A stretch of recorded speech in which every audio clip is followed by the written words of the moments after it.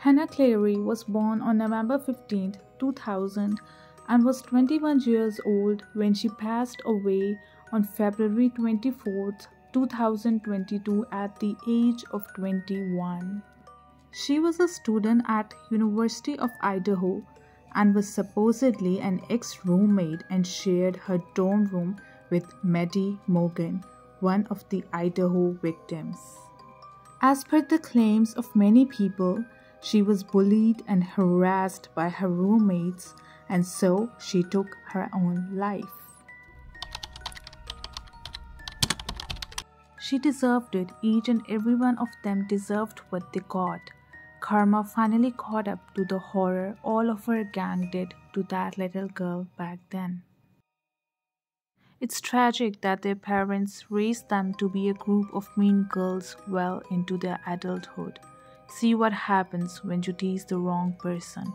From the area originally, we all know why it happened.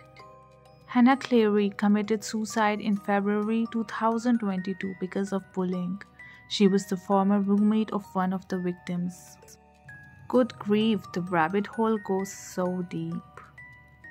Not saying anyone deserves what happened, but you can see in the food truck video the way Maddie just kinda plows through that group of three like they don't even exist, and then starts trying to grab other people's food. She definitely didn't have manners. Yeah, you can say, but she was drunk. But my opinion is, people's true colors show when they are drunk.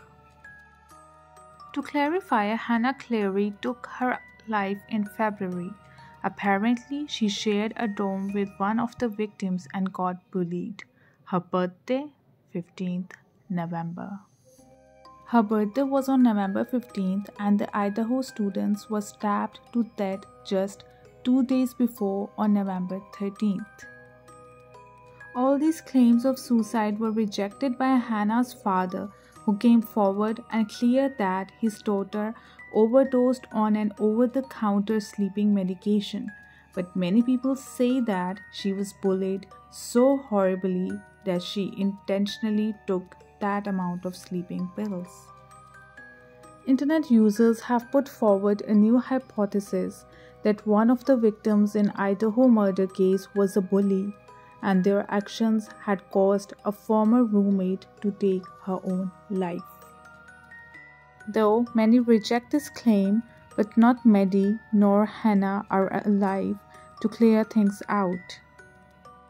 But no doubt it is a possibility that someone related to Hannah, a family member or a friend, may have devised this plan and allegedly decided to kill Maddie before Hannah's birthday, and the remaining 3 can be collateral damage. Share your thoughts in the comment section and also subscribe to my channel to know more about this case. Thank you.